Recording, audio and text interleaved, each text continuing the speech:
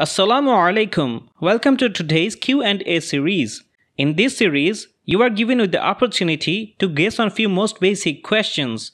However, you may click on the below links for further details. Question: Is Iblis an angel?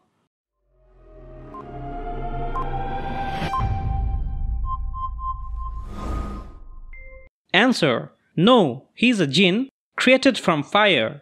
Surah Al-KAHF Ayat 50 and Surah Al-A'raf Ayat 12. Question: What is the difference between Iblis and Shaytaan?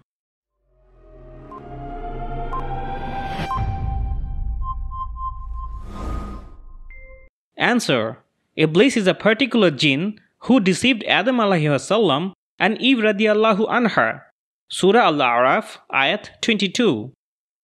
Whereas a Shaytaan is a jinn or a human being who lead others away from the right path, therefore becomes far away from the mercy of Allah subhanahu wa ta'ala.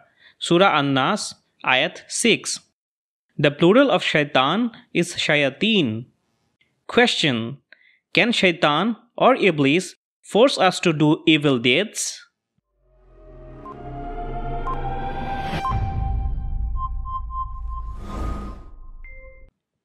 Answer: No. They can only whisper bad thoughts and evil temptations in our mind.